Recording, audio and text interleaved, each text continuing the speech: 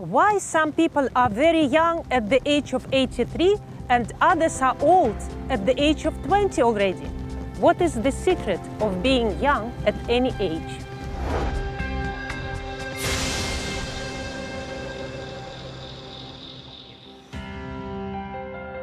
Sometimes the situation in the world is changing and unstable. During these turbulent times, I want to have somebody as strong as a mountain by my side, as healing as water, and unbreakable as metal. Julie Lewis is that person for me. Infectious, happy, healthy, beautiful, gorgeous. I can't put any words.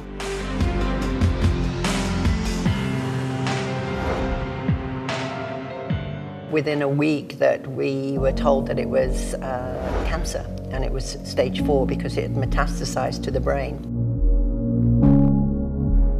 I fought to live for her. Julie is now famous in the Middle East. She has become an author that is well known worldwide. She has led 61 expeditions around the globe, to include the 9 to the Arctic and 3 to the Antarctica. She has supported cancer survivors by motivating them and changing their lives. Yet, Julie has been through an experience that caused her to lose herself and then start living as bigger and better person. She loved her husband Hakim a lot, even though her family was concerned about her choice. Both of them liked sport, adventures, like winning. He was Egypt's #1 squash player for 5 years already. She drove to the club where Hakim was playing squash. I think it was initially shock, really, because I was totally unprepared for it. And, you know, whether somebody is having a long illness and then they pass, or whether it's, you know, fast, I think it's still quite a shock, mentally and emotionally. And saw an ambulance outside. When she packed up and walked over to the squash courts, she saw Hakim on the floor with medics trying to bring him back to life. Hakim died at just 41 years of age. When you can get to the question, instead of why me, is what have I learned from this? What am I going to do with this? How could I help somebody else that maybe is experiencing loss of you know, maybe a loss of identity, loss of a job, loss in any form. Julie cried a lot. She grieved every day. She wrote a journal to share with it about what happened to her. And one day, she decided to go up. On the 7th of April 2002, I stood at the summit at 5:30 in the morning with the kind of the rocky pose, you know, I'm on a mountain, I'm on a natural high, mountain high. This is, you know, like I feel so alive. I see a different perspective. I feel strong, and I want more people to feel like this. You know, I really, and so the name, I'm on a mountain, I'm on a high, mountain high, I just thought this is what I need to do. A year later, I took a team of 18 women to Everest Base Camp in Nepal. And I challenge anybody to go to Nepal and not be impacted or changed or influenced. And I came back from Nepal in 2003. And that's when I had really the courage to take a leap of faith and start mountain high. Julie became strong and independent. But for her it was important to share her knowledge and power with other women and employees of big companies.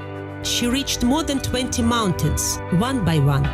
Anytime you could close your eyes and go back to the mountains and feel that strength and that energy when you were, you know, experiencing challenges at ground level, you know, so that anytime you could become the mountain.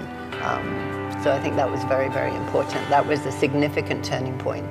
Good morning from Hatta Fort Hill, Al Raha Peak at 893 feet. 9 years has passed. The last thing on Julie's mind was to be looking for love. Her life was filled with climbing mountains and other adventures. I wasn't particularly looking for another partner or a marriage. And I think, you know, when the student's ready, the teacher appears, or when the person's ready. And I met Kaylin in 2006 at the Australian-New Zealand Christmas Club dinner, and I'm from the UK and Kaylin's actually from Colorado. And the third date was caving.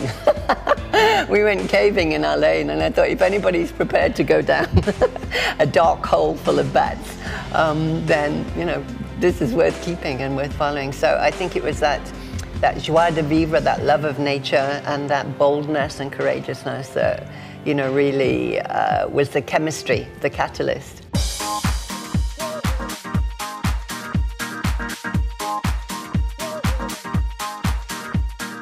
She's what I call infectious. People always want to be around her. They want to listen to her, they get inspired by her. I think the connection was really the love of mountains and the love of nature. You know, it was probably one of the first kind of guys that didn't say, well, what do you want to climb a mountain for? It was more like, when's your next mountain? She gives me confidence. She's giving confidence to other women. Julie was swimming every day, and she put a very ambitious goal: to swim English Channel. When he arrived in the UK, I just thought something's really, really very different. You know, his whole social behavior, it was very, very strange. I thought, this is not my husband, there's something really wrong. And I was concerned, was there something happened at work? Had he met somebody else? They went to make a scan. The scan showed a tumor on the left frontal cortex. It was important to remove it as quickly as possible. Within a week that we were told that it was cancer, and it was stage 4 because it had metastasized to the brain. The doctors believed that there was no hope. Callan in his mind had already surrendered to the disease. I thought I was a goner when I had my illness, stage 4 cancer. And with Julie by my side, she was never going to let me give up. Stage 4 and then stage 5, and then that's it, end cancer. So we realized it was a very, very serious situation. Julie closed her eyes and pretended that everything will be all right. She was remembering mountains, adventures, and marriage with Callan on top of the mountain. They will live long. He cannot leave her. My goal was to be a mountain of strength for him and a beacon of light, and to actually make sure that he was thinking, eating, moving as much as possible, and sleeping well, and knowing that he was totally loved and supported. They tried different types of medicine, from traditional medicine, meditations, to the newest forms of medicine and the best doctors. My therapy was going to swim in the sea. You know, I would leave the hospital, I'd go home, I'd go and swim and swim and swim and wash the hospital and anything off me, and then I'd come back and be recharged and go back smiling. Soon, even though it's hard to believe, the cancer went away and they're living happily. Either the power of the ocean or the mountains or Julie herself saved Callan. I fought to live for her and all the adventures we're going to still have in the next 30 years.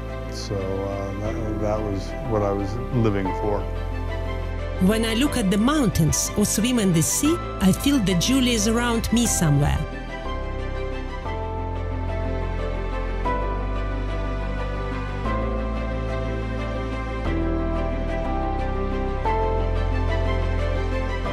I want to age like sea glass, smooth by tides, not broken. I want the currents of life to toss me around, shake me up, and leave me feeling washed clean.